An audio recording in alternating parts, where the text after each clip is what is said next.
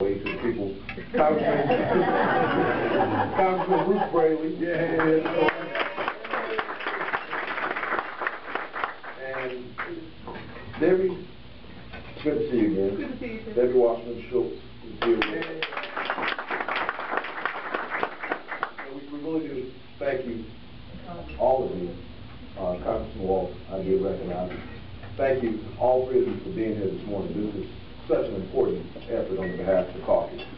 I just want to also recognize members of the DCCC for joining us here this morning. Thank you so much for having your presence in the room. We do appreciate the kind words that you extended to us on behalf of the caucus. We just want to move things right along. Of course, we have a full schedule here today, and we want to, of course, give the members an opportunity to come to their own respective rights based on who's directly to you. So I'm going to ask Bruce to come up and share with us first, and then you can determine which order you want your colleagues to do.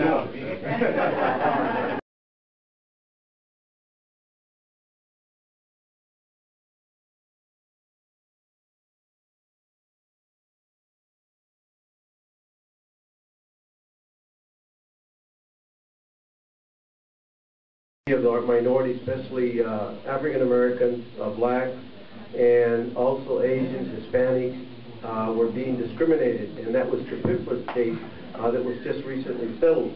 And it was through her effort and my effort during that period of time that we had hearings and part of the discrimination. And this is what you all end up doing in terms of representing many of our minorities throughout the areas, but there are some of us who sit on committees that allow this process to actually exist. And now it seems like not only will we take care of the Pickford decision in terms of discrimination towards black farmers in the area of USDA, and then now we're going to be dealing with the Garcia case that will happen in terms of the funding that will be in that area. So all of us are trying to be voices to make sure that we look at the underrepresentation in a variety of different areas, whether it's in the farming bill, whether it's on civil rights, whether it's in on the workers' comp bill, or whether it's just on education, or whether it's underrepresented individuals throughout the community. So I do appreciate